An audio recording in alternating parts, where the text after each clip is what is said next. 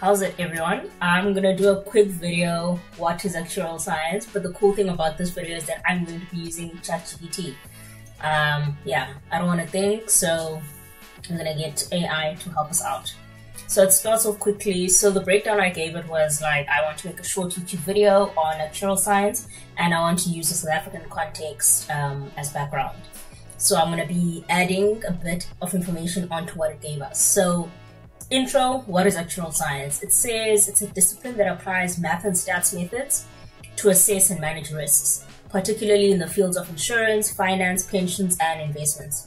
Actuaries are experts who use data, probability theory, and financial principles to predict future events and their potential financial impact. So insurance, think of things like My Way, think of Pineapple, think of Naked. How they get your premiums, they use mathematics and statistical methods to basically assess and manage risk. So what's the risk for car insurance?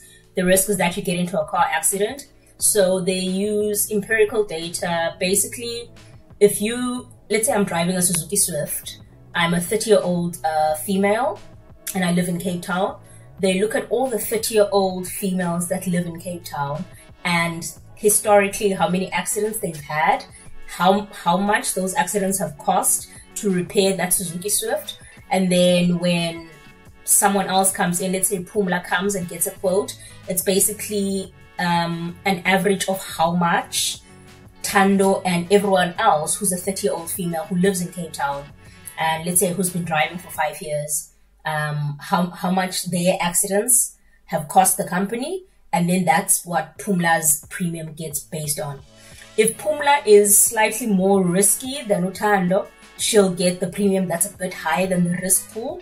If Pumla is less risky than Utando, let's say she's been driving longer or she lives in a more secure area, then she'll have a risk that's below the risk pool, and then her premiums will be a bit lower. I know there's a lot of chatter online about what insurance premiums are based on, and it's a scam, it's really not. If my Suzuki Swift is worth 250,000, I want to make sure that if something happens to it, my money's still safe.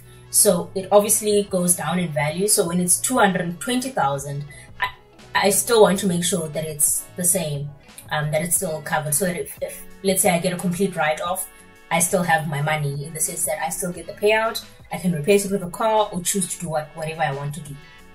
So that's insurance. Finance, think banks. So banks hire a lot of actuaries, a lot of quant analysts. There's a big overlap. But basically, think of pricing. So I don't know if you guys remember, but during COVID, a lot of the banks canceled that fee that you pay when you withdraw money from other ATMs. So if I bank with FNB and I withdraw money from a Capitec ATM, I get charged. Why? Because behind the scenes, FNB needs to go and pay Capitec for the amount of money that I've withdrawn. So that's service, right? Because I'm depleting their resources. So during COVID,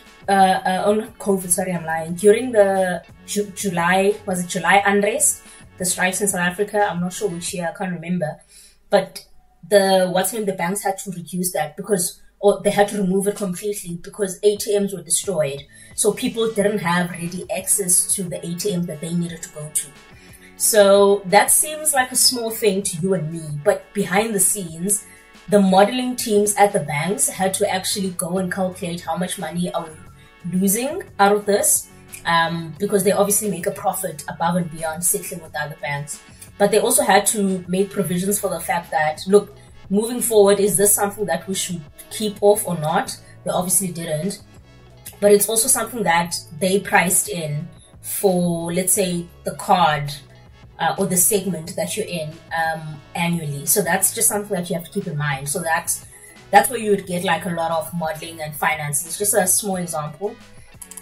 Pensions, well, if you start saving, let's say from 30, you start working at, let's say 30, you start saving towards a pension. Because South African pensions now are, I'm going to get it confused.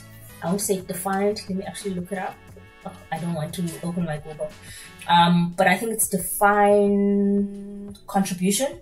Yes, what that means is whatever you contribute is what you get. Whereas previously it was defined benefit. So defined benefit used to say Tanda's at 30, she just started working, she's contributed $1 million, she's going to get $1 million.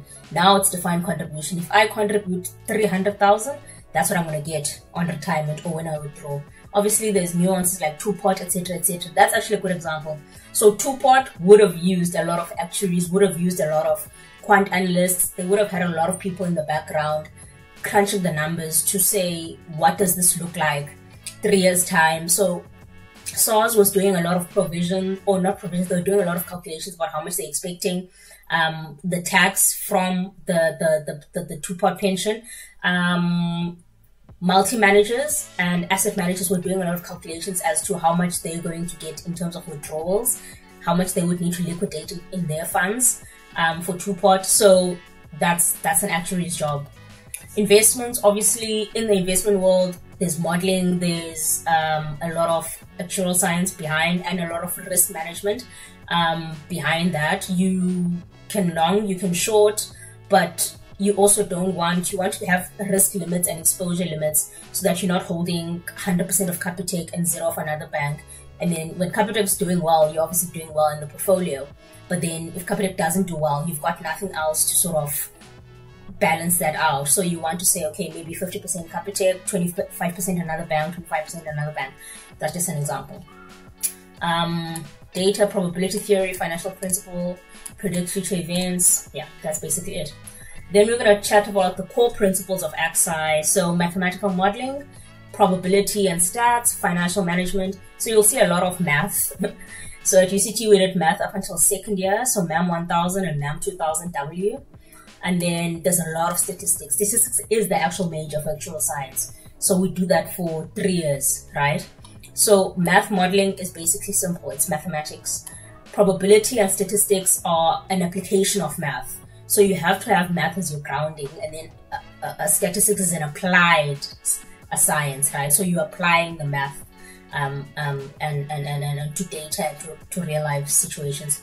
And then financial management is pretty clear cut, right? So they give an example here where you're calculating premiums, you're setting aside reserves, and ensuring that insurance policies or pension plans remain financially stable. I'll give you an example with that. So every year you get a policy anniversary. Let's say for your car insurance, let's stick with that. Let's say Tando's with Naked, and her policy anniversary is in July. So every July, Naked will go and do a calculation to say, okay, Tando's car has gone down in value by this much, but then our costs have gone up by this much, and then comparing it to how much cars in the second-hand market are, how much a replacement value would be for the car, they get to a number, let's say 6%. So they send me, on my policy anniversary, they'll send me a note that says, hey, your premiums are going up by 6%. I can call and say, hey man, like that's a bit high for me. I'm going to go and get a quote from another policy company, which you really should, right? And then I can sort of play them against each other like that. Or I can say, okay, 6% is fair, thanks. Then they'll send you the revised policy schedule, and then the debit order goes up. And then that's basically it. So that's essentially what an actuary will be doing. So that is part of the financial management. And yeah, that is what they will be doing. So recalculating your premiums because they change sort of annually. Then you've also got the role of actuaries in managing fin risk. So risk assessment and pricing. I've spoken about risk assessment and pricing in the context of what? Your insurance. Financial stability. So it's to ensure that insurance companies, pension funds, and other financial institutions manage enough reserves to cover future liabilities. I'll give you an example. So let's say you've got a pension with ABC, right? That's the company that you're saving your pension through. They have to report, let's say quarterly or annually, to show that they actually are keeping the money such that when you retire, there's money there. It's not a case of you keep paying, and then when you retire, you're like, can I have my money? And they have the ability to say, we don't have the money. So that is very important. They have to maintain financial stability, and they have to account for where your money is getting invested how it's getting invested, to ensure that there doesn't come a time, or to reduce the likelihood of there being a time whereby Tando goes there and says, hey, I'm retiring next month. What are we doing with the money? Here are my bank details. And they're like, oh, sorry, for the past 30 years, we've been saving the money, we've been investing the money, but we're not sure if we're going to be able to pay you out. So that's financial stability. And that's why the Financial Service Conduct Authority is very strict about working with businesses that are registered, because they have to account and they have to report. And then you've also got investment actuaries, or investment strategies. So actuaries help in making investment decisions, balancing risk and reward. With the volatility that we have in our market, mainly like being an emerging market, it comes with the territory. That's the kind of thing that there's opportunity for an actuary to sort of play around with different investment assets and timing of cash flows and all of that. So that's where the opportunity is in risk management for actuaries. And then they're saying here the relevance in various industries. I guess we've spoken about insurance, right? But another thing we haven't spoken about is the NHI. So in NHI, there's a lot of actual work happening behind, even before it came onto the ground. For the government to actually propose something like that, there has to be a lot of number crunching behind. So insurance and health, pension and retirement planning, like I said, two-pot system. Banking investments, most of us have a banking account, so there's a lot of actuarial science that's behind that. And then, like I said here, public sector and healthcare. So just even the budget. So the budget speech is coming up now in Feb. So there's a lot of actuarial work and a lot of number crunching behind, telling, National Treasury, or advising National Treasury of, this is where you need to be, issuing this year. There's a lot of redemptions coming up as well, 2025, 2026. So that's also something that they sort of need to balance. And it's all in the number crunching. It's all just sitting at the laptop. Okay, so I'm going to read the conclusion. So basically, actuarial science is really useful in helping businesses, governments, and individuals manage risk in a really unpredictable world. And then we're also people that look at multiple factors so that impact, I guess, finances. So inflation is one. I know we're always checking for the monthly CPI print. Unemployment, that's always something that, is closely monitored in South Africa, which is a very high number at this moment. We've got climate change, so that's also going to be something that's growing.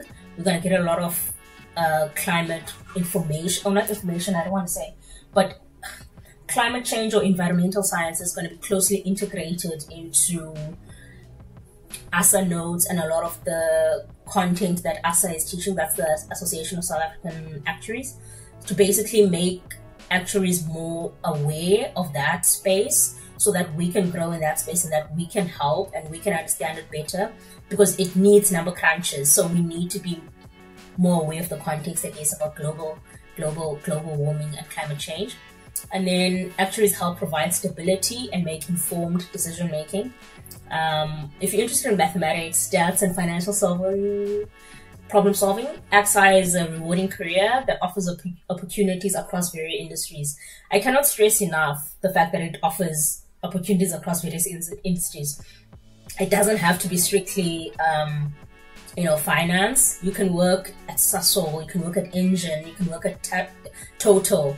There's so many data scientists that I know that are all over, and quantitative analysts, and to some extent it's all the same. It's basically a title. So every 2 months, or not every 2 months, every 2 weeks or a week, I will literally go and change what my LinkedIn says in terms of my title, depending on what I feel like, or depending on what I've read or what I'm thinking at the time.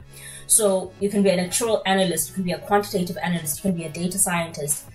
It's all similar work, depending, obviously there are specialties.